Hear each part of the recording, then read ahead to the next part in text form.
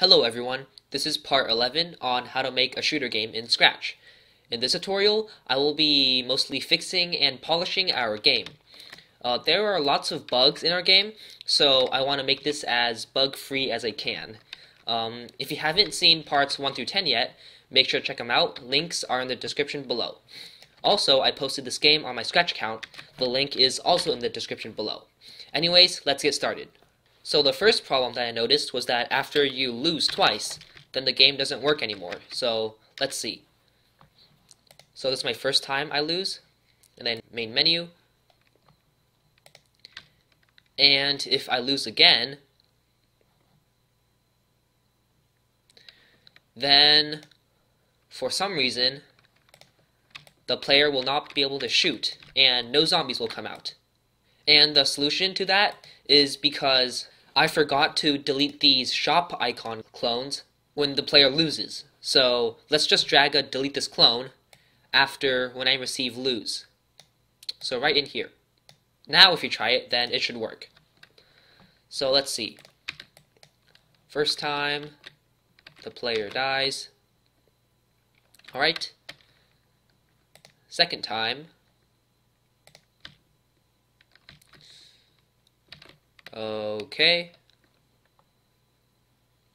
And if we play again, then the player can shoot and zombies spawn. Great. Let's just try it again to see if it works. And it does. Alright. The next bug I want to fix is that when the player dies, then as you see over here, the lives go back to 3. And we want the lives to go to 0. So let's fix that by going to the sprite of our lives and go to the costumes. And let's make a new costume with 0 lives.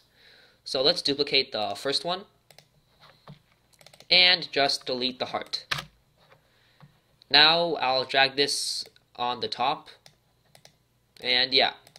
So now, since the costume switches to the amount of lives you have, we need to change the costume name to 0, because that's going to be when the lives are equal to 0. So let's type 0 here, and we should be good. So let's try it. Start, and when the player loses, oops, okay, that did not really work. Wait, let me try it again. Okay, 3 lives. And then it jumps to 1 life. That's weird. Okay, let me see. I think we need to add 1 to the switch costume to lives. So just drag a plus operator and put the lives into here and type a 1. And let me first see if this works. Okay, 3 lives. 2 lives, 1 life, and okay, lose, and lives don't show anymore. Okay, great. So let me explain to you why I need a +1. So when I do switch costume to lives, it switches costume number over here to the amount of lives I have. So let me see. So when I have 3 lives, it actually switches to this costume because this is the 3rd costume. But I don't really know why when I do this, it switches to the 4th costume. That's weird. And then it jumps to the 2nd one. Okay, I'm not really sure about that, but just add a +1 from the lives, and it should be good. So another bug that I found out was that the boss zombie still shows after you lose. So let's first go to our wave counter, and let's just set the wave to 5 so that we can start on the wave where the boss zombie appears. So let's click play and start. And there's a boss zombie, and if we lose, then the boss zombie still moves, and when we go to main menu, it still shows. And that's a problem, so let's fix that. First things first, let's go to our boss zombie sprite. And I forgot to make the boss zombie stop when the player loses. So let's go to events, drag a when I receive lose, Then let's go to looks, actually control, and stop all other scripts in this sprite. So the boss zombie just stops everything. And let's go to events, drag a when I receive menu, then go to looks, and hide. And for the boss zombie, mini zombie things, let's see. I think it should be fine. So yeah, let's try it out. Alright, boss zombie spawns mini zombies. When I lose, everything stops. That's fine. And main menu, it works.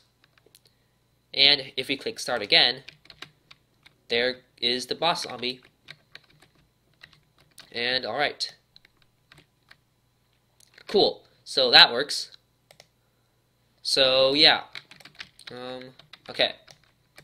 Another minor bug I found out was that when I click start, the player...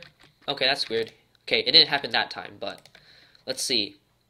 When I press start, the player shoots once, as you see there. Wait, let me just first set the wave back to 1.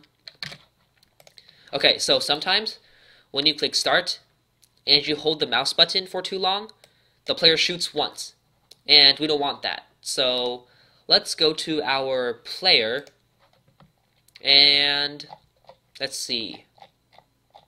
We have a wait 0.1 seconds here before the mouse down things are triggered. However, let's change that to a wait until, we can take this out, not mouse down. And then drag it right before the forever loop. And what this does is that since our mouse was down when we press the start, it's going to wait until we release our mouse, and then it runs the forever loop here. So there's no random bullet at the start of the game. So let's try it out. We click start, and no matter how long we hold it, there's no bullet. And yeah, now it works. So cool. I'll just die.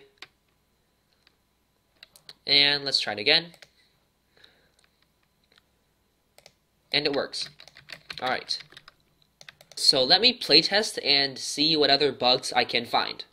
Alright, so another small bug that I found out was that the boss zombie would just randomly appear when you reset the game. So yeah, I can't really show it right now because I'm not really sure how to get that bug, but to fix it, just go to control and then drag a wait and change this to like 0.01 seconds before you check the wait until wave equals 5. Another bug that I found out was that if the boss zombie is on the screen and you open the shop, then it will keep on spawning the mini zombies under the boss until you close the shop and there's like a huge horde coming at you. So to fix that, let's just go to our boss zombie, and inside of this forever loop, make sure to add a if shop open equals no. So yeah, data shop open equals to no. And that should fix it. And one thing that I just saw when the shop was paused was that the boss zombie was in front of the arrow sprite. So let's just go to our arrow sprite and make it go to the front. Let's put it like right after the show. So now it should work. Let's try it out. There's our boss zombie. I'll try to make it go in front of the shop arrow. Not really sure where that is though. I think it's like around here. Okay, still moving.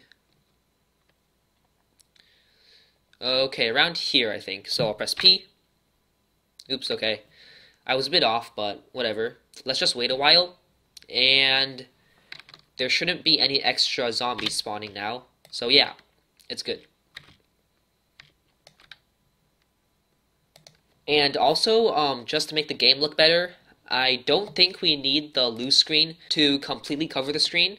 So I think it can still be a bit transparent. I think that might look better. So let's change the repeat 50 to maybe repeat 40, and let's see how that looks.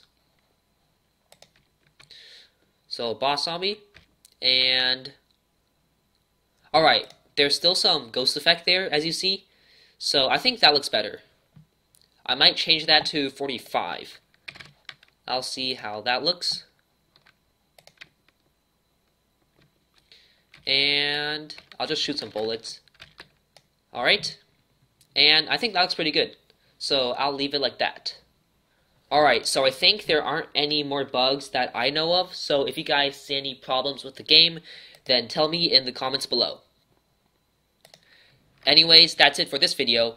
If you enjoyed it, then give it a thumbs up, and subscribe too, if you haven't already. The next tutorial, part 12, will be the last part of this entire series, so stay tuned for that one. Again, this project will be in the description below, so if you want to playtest it or use it as a reference, then you can just check it out. That's it for this tutorial. See ya!